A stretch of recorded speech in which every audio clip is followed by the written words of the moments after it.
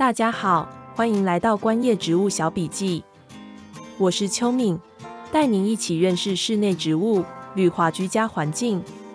今天来聊聊叶子的纹路鲜艳可爱，对环境的适应力也很好的网纹草。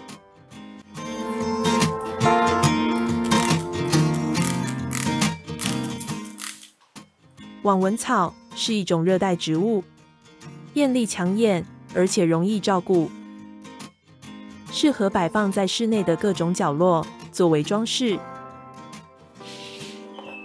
只要光线充足，给予适当的养护，网纹草一年四季都能够长青又翠绿。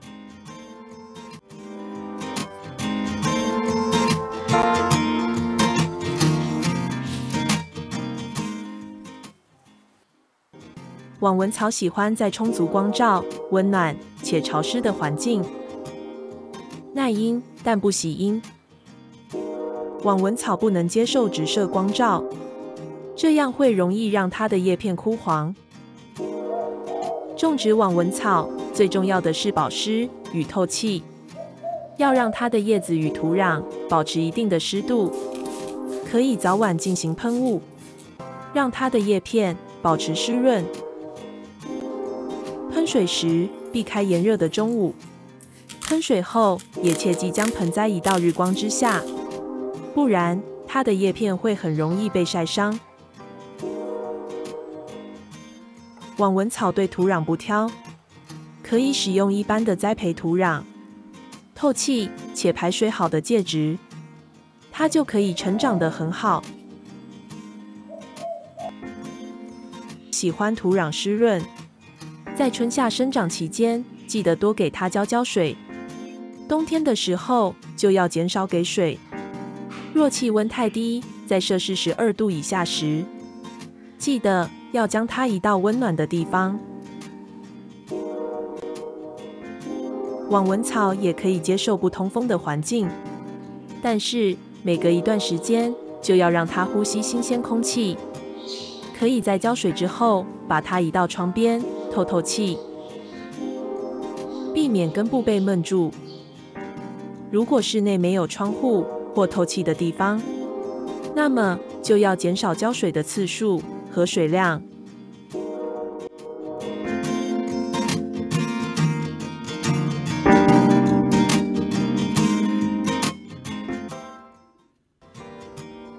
生长旺盛的网纹草，茂密的叶片，到了夏季，盆栽就会造成闷热的现象。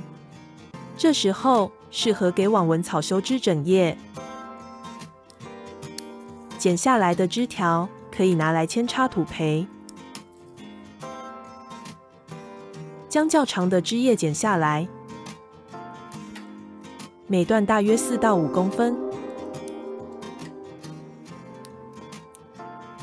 然后清除下枝的叶片，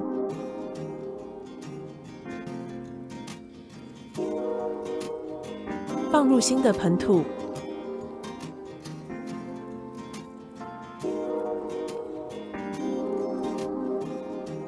最后浇水定盆。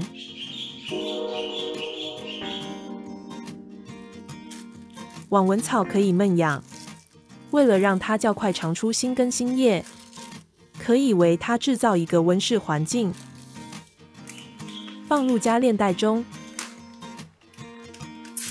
接着喷水，增加湿度。大约每隔1-2天可以打开来看看，观察它的生长情形。闷养4到5天之后，网纹草就会生长出新的翠绿叶子。闷养的季节在春天与秋天较佳。如果超过摄氏30度，就不建议进行闷养。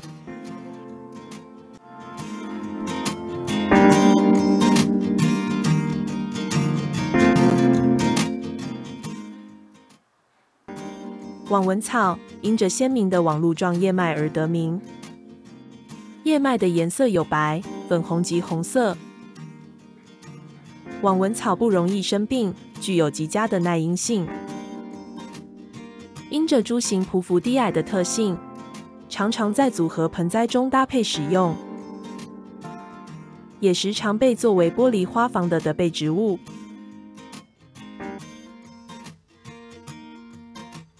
它的叶片具有制成能力，还可以移除空气中的二氧化碳。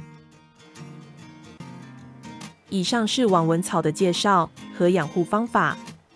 如果您喜欢以上的信息，记得订阅我们的频道，按赞、分享，并开启小铃铛。